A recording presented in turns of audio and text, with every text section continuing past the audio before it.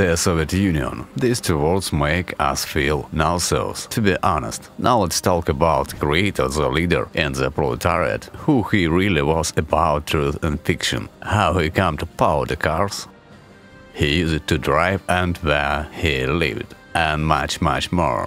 Certainly, we will talk about his attitude towards Ukraine and Ukrainians. In doing so, we will deny Putin's claims that Lenin supposedly created Ukraine. It promises to be very interesting, because that syphilitic man, among the other things, had a very eventful, but short and painful life. To begin with, his real name was Ulyanov, not Lenin. Volodya Ulyanov was born in Simbirsk, a city in Moscovia, now Ulyanovsk, on 22nd April 1870. The family photo, taken in 1879, shows the future leader in the age of only 9. But even that, it was obvious from the boy's eyes that he was not good health.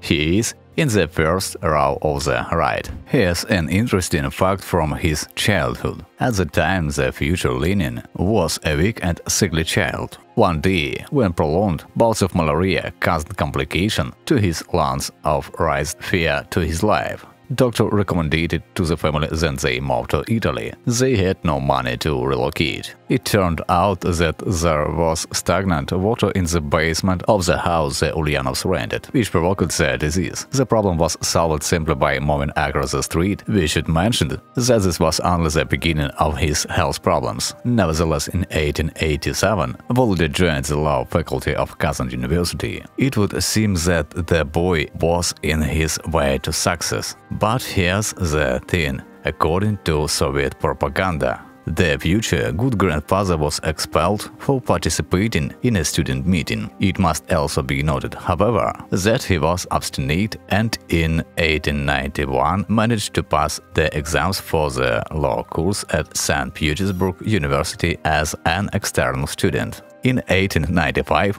Lenin began his political life by founding the League of Struggle for the Emancipation of the Working Class, which sounds pretty nasty. Due to these actions, Volodya was sent to Siberia for 3 years. In 1900, after his dismissal, he traveled abroad and was first published under his nickname Lenin.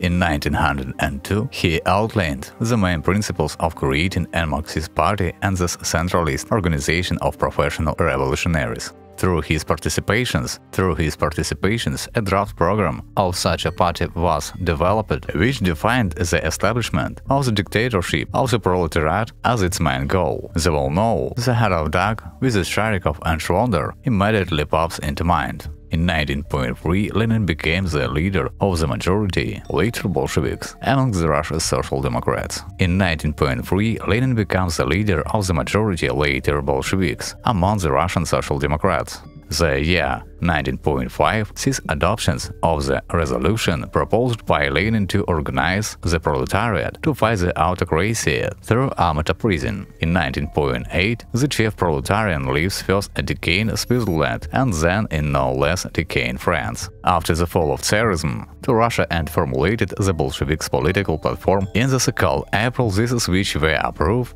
by the 7th All-Russian Conference of the RSDLP Bolsheviks, based of course for socialist revolution. It was in his initiative that the Bolshevik put forward the popular slogans "All power to the Soviets, peace to the nations, land to the peasants." As it is now a reasonable people, these were just empty slogans, i.e. in other words, the workers were simply dupe, excuse our jargon. In early 1917, Lenin led the preparation for that very revolution. When the provisional government was overthrown, the Second All-Russian Congress of Soviet adopted Lenin drafts on 26 October. The decree of peace, the decree of land, and the decree of the establishment of the councils of the people's commissars, CPC.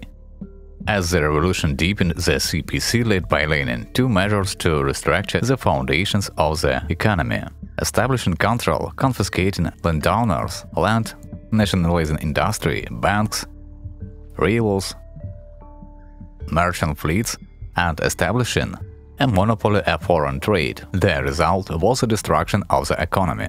There was created the All-Russian Extraordinary Commission for Combating Counter-Revolution and Sabotage (CHECA), and the formation of the Regular Workers and Peasants Red Army began.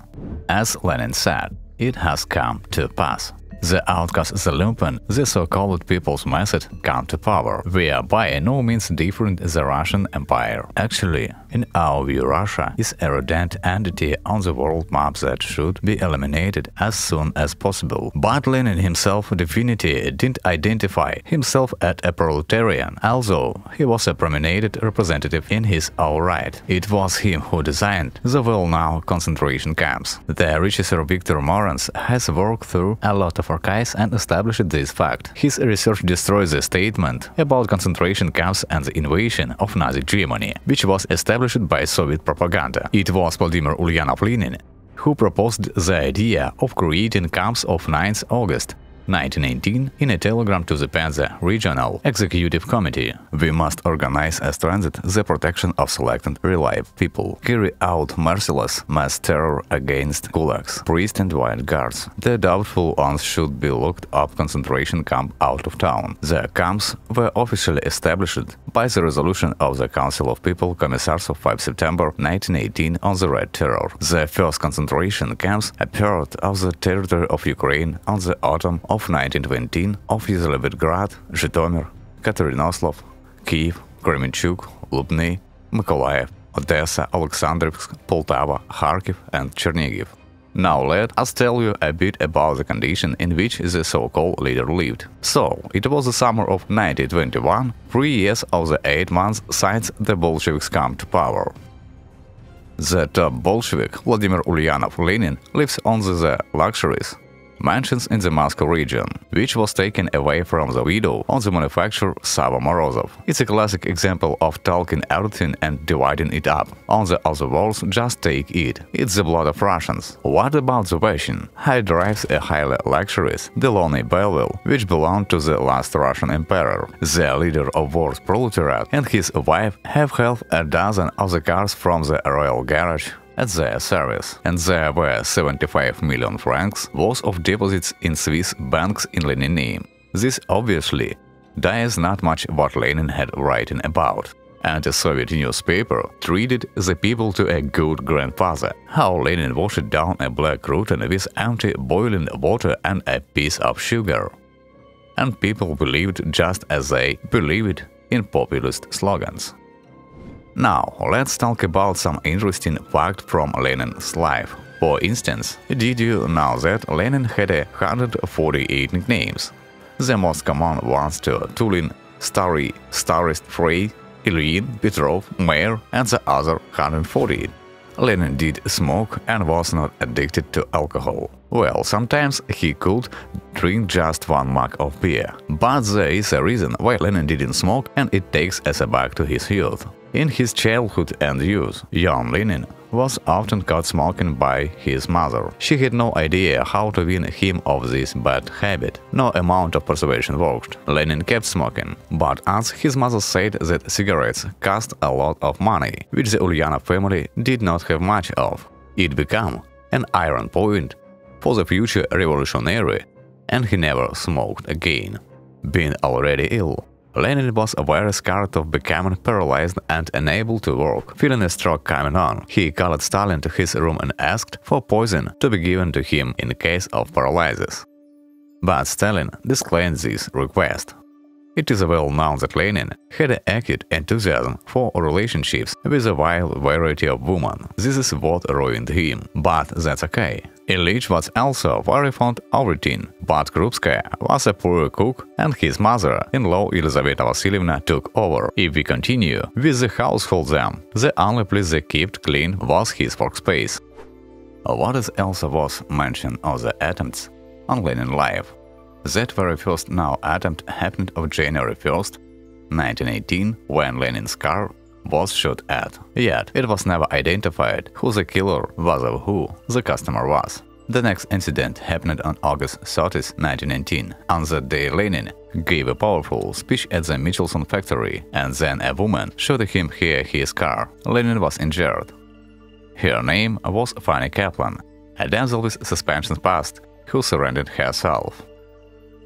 Only with time will the facts begin and emerge. The Kremlin was a friend Yakov Sverdlov's sister, literally the second person after Lenin. But Leon Trotsky, the People's Commissar of Defense, who armored train was also allegedly attempted, had known something and decided to take a different direction. Still, there were doubts as to whether a very short-sighted socialist revolutionary could have gotten to Lenin. Perhaps it was an internal power struggle. We have reached the end of the journey in this either man or creature. According to the official version, Lenin died because of the illness caused by severe overwork and the effects of attempt on his life on August 30, 1919.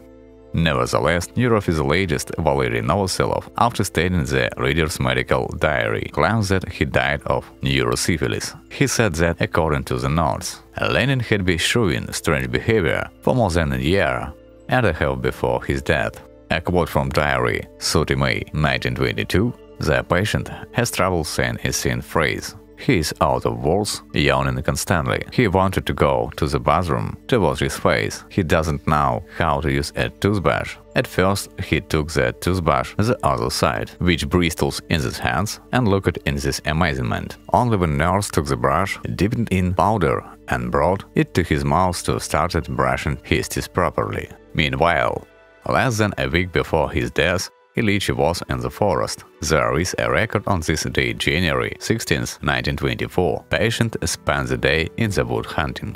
The last notation, on the day of Vladimir Lenin's death of January 21, 1924, says that he slept almost all day, was calm. His breathing was uneven and jerky, and there was vomiting. Sudden congestion of head to crimson color of the face, sudden respiratory failure of 6:50 p.m. Head tilted back, face become pale. Immediate artificial respiration and camphor alum 2.0. It took 30 minutes artificial respiration, but it was unsuccessful. This hyperemia lasted for 1 minute and was replaced by daisy pallor. This was registered at 6:50 p.m. by Professors Fester, Osipov and Yelistratov. Was written in the diary. He is the way. Certainly, we will also touch upon Lenin's attitude towards Ukraine. Lenin insisted on keeping the industrialized Donbas as part of Ukraine, considered Russians and Ukrainians as separate peoples who deserved their own republic within the Soviet Union. In 1917, he knew that Russians and Ukrainians were separate nations, and that the only way for the revolution was to accept this difference. Lenin accepted the formal independence of Ukraine. He knew that Ukraine had to be kept close to him, according to his own words. Without Ukraine, this is no Russia. But it would have been extremely formed and illusory independence of Ukraine. Nothing would have changed in fact. Direct speech of Ilyich. Only clerics of bourgeois can talk about national culture at all. The working masses can only talk about the international culture of the world labor movement. Only such a culture means full, genuine, sincere equality of nations, the absence of national oppression, and the realization of democracy. Only the unity of merger of workers of the whole nation in all workers, organization in the struggle against capital leads to the solution of the national question. So, in other words, because the faceless, mass and everything will be okay. Yet Putin believes that Ukraine was created by Lenin because in his mind, before Lenin ideas, Ukraine just didn't exist, definitely a falsehood.